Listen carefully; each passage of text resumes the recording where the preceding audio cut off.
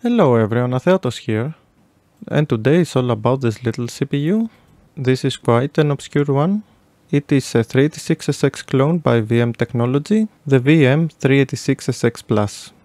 Now this chip is marked with -T40, this could mean 40 MHz, and here I am testing this CPU on my Ser 386SS. Now this motherboard is for sure not the best performer, but because of these modifications here, it is just easier for me to swap different CPUs and do all these tests. So this CPU is actually quite rare. Some seller on eBay was selling a few of these the last months, and I had already noticed and got 2 of these. But then a few months later someone donated 2 more and told me you have to be the first one to make this video. So yeah, here I am today. It's hard to refuse such a request, right? So first of all, what exactly is this CPU? What is VM Technology? And there is this nice report from back in the day. It is a PDF, I will put the link below. This is from 1993. And first of all, it talks about the new CPUs from Texas Instruments, the SXL2 and SXLC2. Yeah, very nice article here with benchmarks and stuff. A die image of the 2 CPUs. And then if you scroll down here, there is also an announcement from VMT. So first of all, VM Technology is a Japanese company that was founded by Masatoshi Shima. Shima was the chief designer of Intel's 8080 and Zilog's Z80, so a quite important figure.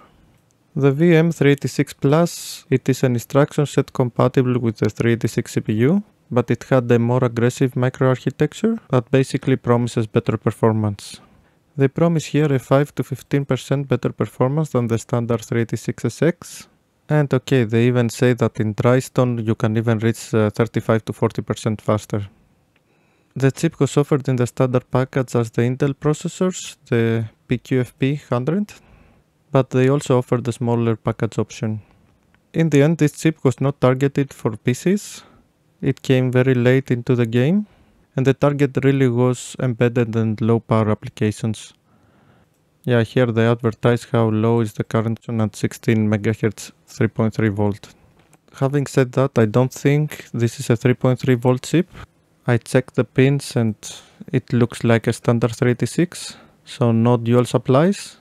And when I ran it at 5 volts, it didn't really overheat. So now Wikipedia also mentions this CPU. So it looks like that this chip was only sold in Asia and they avoided the US market on purpose. Yeah, not that surprising actually.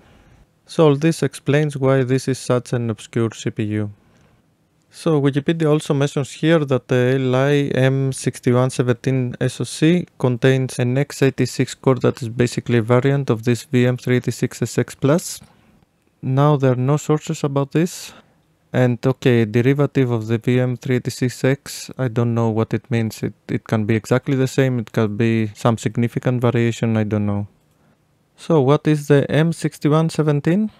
Yeah, this is a very famous SoC that basically integrates a 386SX and everything. It was ALI, then it changed to DMNP, then maybe also Nvidia got involved. And there are so many little boards here, ISA boards or PC104. I have a few of these boards, so in the future maybe I can make a comparison between this SoC and the 386 motherboard with the LI chipset plus this 386 CPU. A final remark here, okay, there is a dataset of this SoC and it is clearly stated that this is an ALI M1217 chipset combined with a 386SX core. But there's no mention in the whole document about VM Technologies, so yeah, I don't know, we will see. So now before we go and compare these two, the standard Intel 386 and this VM386 Plus, I need first to address 3 topics regarding this motherboard again. And first of all, regarding this other one that I have, that has the same layout and everything, but here the SARC chipset looks like a new revision, the A5. So last time I mentioned that this one was not working with my custom sims, and I tried a lot and it was not working. It was actually behaving quite strangely because with other sims it was totally fine. Yeah, and in the end I checked it a bit more and the problem was just with the sim slots. Now just cleaning them, brushing them had no effect. So in the end, what I did here and fixed all the problems was just pushing down all the pins one by one in the SIM slots. This is quite a barbaric method, but yeah, in the end it worked, so all okay. I wasn't that worried because even if I broke something here, I have replacement sockets, so yeah, no issue. Now the way I noticed that the sockets were the problem, it was simply because when I had here my memories, okay, it didn't work on the beginning, but if I push them like that and type power on, they were working. So that's with the memories. Now there are some interesting findings regarding this A5 stepping. In general, it performs a little bit better. Okay, the difference is very small. Now regarding maximum clocks, I didn't notice a big difference. Maybe it is a little bit better, but because I have not put my any clock device here yet, yeah, I cannot tell for sure. So either way, the differences are quite small. So today I'm gonna stay with the classic motherboard that we used in all our previous videos, the VM386SX with the A4 revision. The second point is regarding my modded BIOS. I improved it again a little bit, and now it also fixes the problem where with the AMD 386SX we could not post at 50 MHz. So let's see here. I put 50 and I have the default BIOS. And yeah, nothing. But then I will change the BIOS with the modded one. And yeah, now it posts just fine. So this modded BIOS fixes 2-3 problems with 2-3 different CPUs. And now this AMD 386SX behaves exactly as the Intel one. I updated my BIOS file in the share, and I will put again the share link in this video description. So if you have any motherboard with a SARC RC 2016 chipset, I really recommend to give a try to my modded BIOS. Then a third point regarding this motherboard. Well, yeah, during my test I noticed some problems with floppy drives, but only with specific CPUs and specific speeds. The Intel and the AMD CPU were always okay, but the Cyrix Core CPUs, when I was 40 MHz and higher, the floppy disk just didn't work. I disabled the caches, had no effect, so this is not a caching problem. So yeah, I don't know what's going on there, but lower frequencies with the Cyrix CPUs okay, higher frequencies no. So now of course I didn't have the real floppy disk drive, I had this Cordec emulation. So yeah, I don't really have a solution to this problem, but yeah, I just thought it's a good idea to mention it. So let's now go directly and see the comparison between the Intel 386SX and this VM386SX Plus. Unfortunately, I wasn't able to do 40 MHz. So here first of all, okay, I put both CPUs at 33.3 to eliminate any problems and have a fair comparison. And I have here all benchmarks. Okay, I didn't include the hard disk benchmarks because of course it was exactly the same. So here first of all, check it integer test. And the VM CPU is 8.7 times faster. Check it floating point 7.7. Check it BIOS video and direct video 7% faster. Now the interesting thing is that in theory check it integer is dry stones, and there they promised over 35% performance improvement. But yeah, okay, here it's 8.7. Then okay, I have VGA speed, it was a bit lower, but I think VGA speed tests are a bit irrelevant. I mean the vid speed gives exactly the same, the landmark video gives the same, a small variation, and the speed sys memory again nearly the same. So in general these VGA speed tests I excluded from the average. And then we go to landmark CPU, 11.1% faster, and then we have cast check the memory speed. This whopping 28.6% faster. Yeah, looks like the CPU is way faster with the memory system. This could be significant because okay, we're here with a 16-bit bus. Then system information 7.1% faster. SpeedSys memory bandwidth 8.8. SpeedSys CPU score 2.2. The improvement here is a bit lower than the other benchmarks. And then SpeedSys memory throughput though 18.7%. Finally, okay, the real benchmarks 3D bench. 6.1% improvement.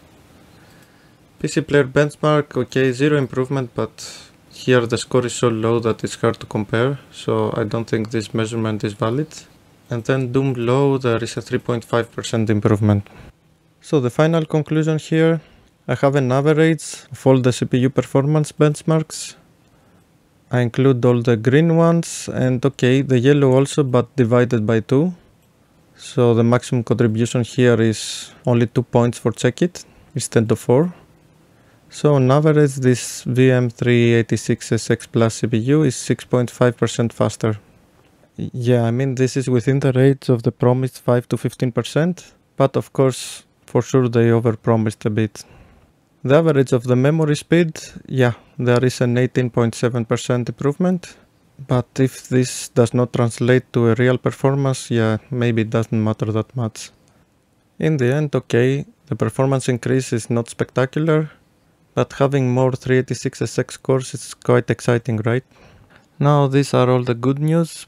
Unfortunately, as I mentioned already, I was not able to run it at 40 MHz. And the best I managed to do was 37.5 MHz. And this was only possible at 5.1 volts with Peltier cooling. If I didn't cool enough, basically it was stacking on the memory testing.